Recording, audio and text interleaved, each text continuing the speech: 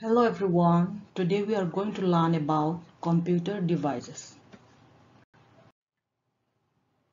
Computer devices. Mouse is an input device, CPU is a processing device, monitor is an output device. Let us learn about them. Input device. You can use an input device to give data and instructions to a computer. Example, a mouse and keyboard are input devices. Other input devices are scanners and microphones.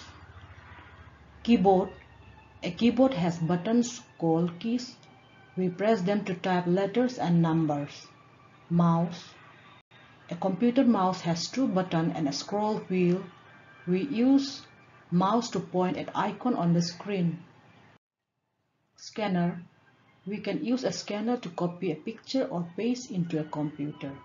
Microphone. Microphone is used to record our voice and save it on a computer.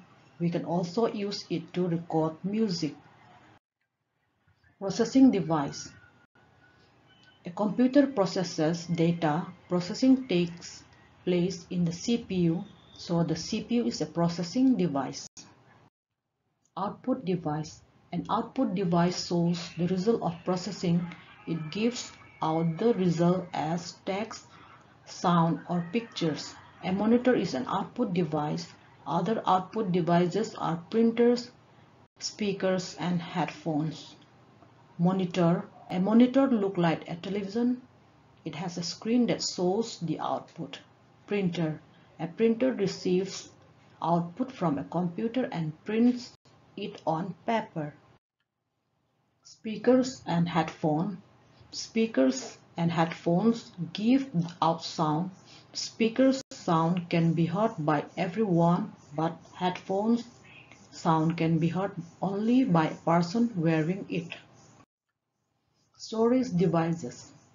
The storage devices that store data such as text, pictures, songs, and videos are called storage devices.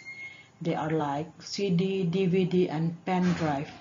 CD, compact disc. A CD is a round disc on which we can store data.